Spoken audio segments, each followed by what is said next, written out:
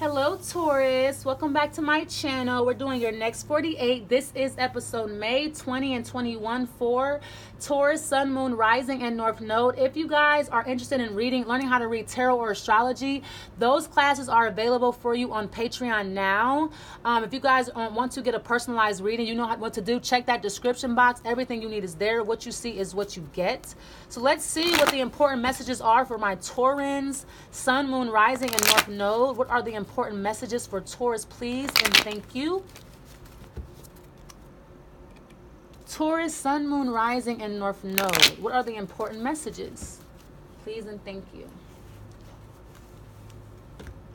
All right, let's see here. I'm going to fix my curtains so you guys can see better. All right, let's see. All right, Taurus, Sun, Moon, Rising, and North Node, please and thank you.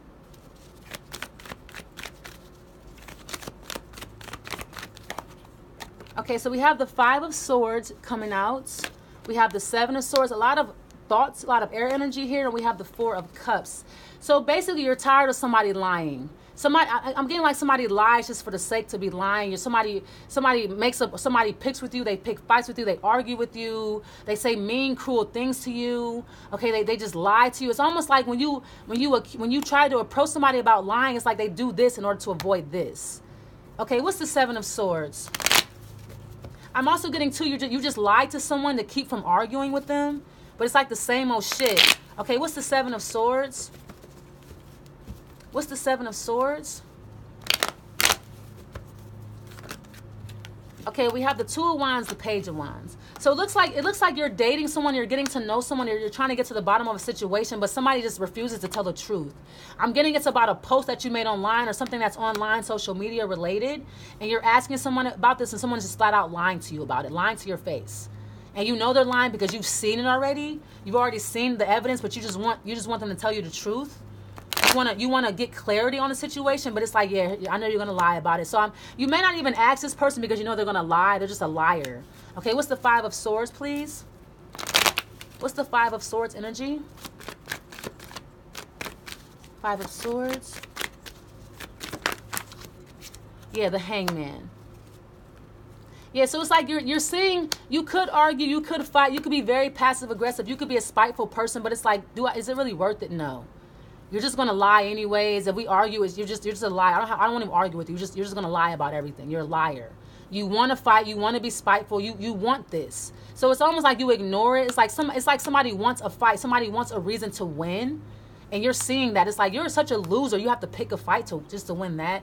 And we have the Death card. Now this could be changing for you, or your emotions towards this person is changing. You're having a change of heart. You're realizing that somebody is just a loser. Five of Swords. This is like this is the Five of Swords is like somebody will say whatever needs to be said to win an argument. They'll talk about your dead granny. They'll talk about you having AIDS, you having an abortion. They're very cutthroat, very cruel statements with the Five of Swords. Just in the heat of the argument that you want to win. I don't care what I have to say to you. And I'm getting somebody is avoiding, in order to avoid a conversation or avoid giving you clarity about a lie. They want to fight with you and call you names and be cruel to you because they're hiding something from you. But you already know what's up. You already know what they're doing. They're trying to avoid the truth. They're trying to avoid confrontation. They're trying to avoid explaining what the hell this is. Okay, what's the Four of Swords? Yeah, so it's an earth sign, Virgo, Taurus, Capricorn. And so it's the same old earth sign. It could be with their mother as well. It's the same old shit you always deal with. And this person they're just not going to stop.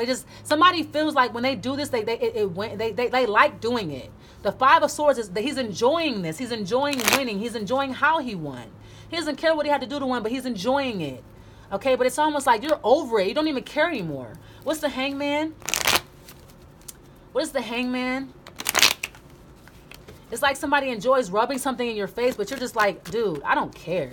What's the Hangman? Like, you're petty. I don't even give a fuck. What's the Hangman, please? Yeah, the Ace of Pentacles. Yeah, so it's almost like, so you have a new relationship with this person. It could be an earth sign, but it's like you're always, it's like they could be dealing with their ex still, and you always have to deal with that shit. They're always talking about their ex, or they're on their ex's page, or their ex is commenting, or this could be another person outside the relationship. This new friend that they have, it's like, why is this person always in the mix? This person, why are we always arguing about this person? Why am I always asking about this person? Why are you always lying about this person? Like, what's the, like, I'm getting like the same old shit. That somebody constantly hides their relationship with this person, or, you know, who this person truly is to them, how they feel about them. All right. And I'm getting you keep having to deal with the same old shit, and it's social media related. What's the Ace of Pentacles?